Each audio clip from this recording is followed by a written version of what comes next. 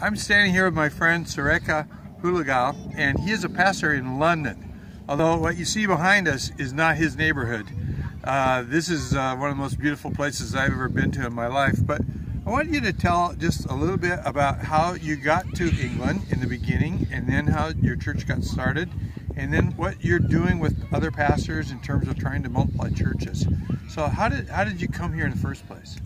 Yeah, I came here through my job from Sri Lanka, and the head office here picked me out and wanted me to come and lead a team across Europe. I worked as a business analyst, and so in '98 we came to England, and within a few weeks just started to connect with people and introductions, and we thought, hey, why don't we get those people home and teach them a bit of the Bible, and they got saved. So that was a little house church, really? Yeah, it became a house church. And after a couple of months, we then had a healing meeting, and another 17 people got saved. Wow! And so at the end of the meeting, I got up and said, right, next Sunday, church starts here. So where, in the rented building at that point? In a rented building. So then we moved into a rented building. So is that where you are now? No, we kind of moved on from there. But that's kind of the church I pastor now. And so you have a vision. You're leading a bunch of churches, and you have a vision for church planting. Some of those people don't have that vision. That's why I'm here, to try to share some of that. Exactly. So what are your thoughts? I know that you started at least one more church from yours, and then since I was here last year, you said three more had started? Yes. Yeah, my heart's real desire is to see, and I would not necessarily call it church.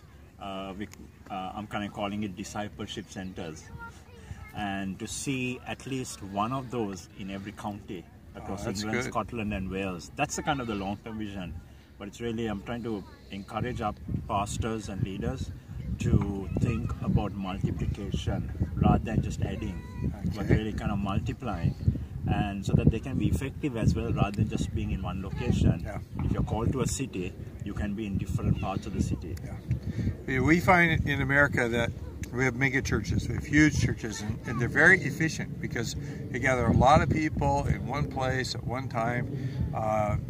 There are a lot of things you don't have to duplicate, but they're not effective because they can't reach into urban neighborhoods. They can't reach into rural places like where we are today. There are so many places that they can't reach, but what you're describing is something that can be pervasive and invade a community.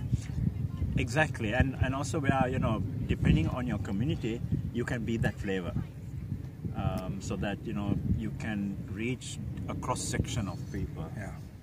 And so, tell me, there's two more things I wanted to talk about in this short video. One is, what was it like being a Sri Lankan moving into England, which is basically an age-old society of white people who are very conservative? How was that in terms of winning trust, and then, because you're obviously ministering to these people, how did that work?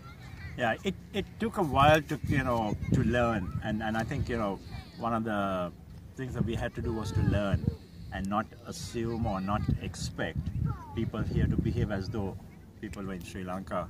And so the first church that I actually pastored here was a total white British church. And so that was a good training ground for me to understand how people thought, how people functioned here, and being appreciative of the local culture and knowing how to cross that cultural boundary.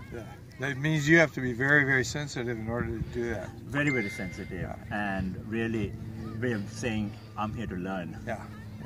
That's always the key to that. And disciple them. So.